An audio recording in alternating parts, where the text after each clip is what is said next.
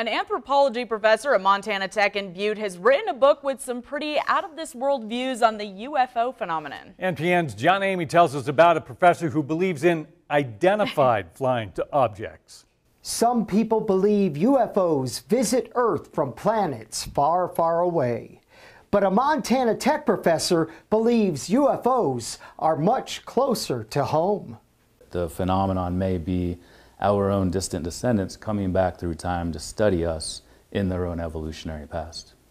Masters writes about this theory in his latest book, Identified Flying Objects.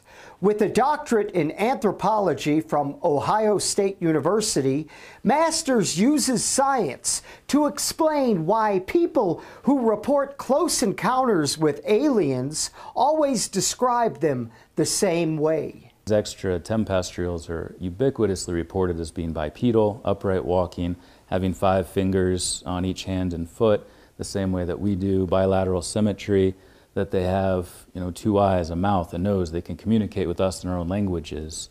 While he understands this study is considered fringe science, Masters defends the research in his book.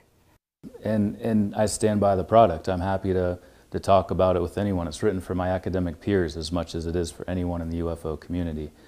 And here's the point in the story where the journalist usually makes a flippant comment about little green men to show he doesn't take it that seriously. But the U.S. Defense Department spent $22 million investigating the UFO phenomenon. And that's why Dr. Masters believes it's time for scientists to take a serious approach to the study of this phenomenon. The hope is that we can begin a new dialogue and get past some of the stigma and not have to defend this as science, because it is very scientific itself.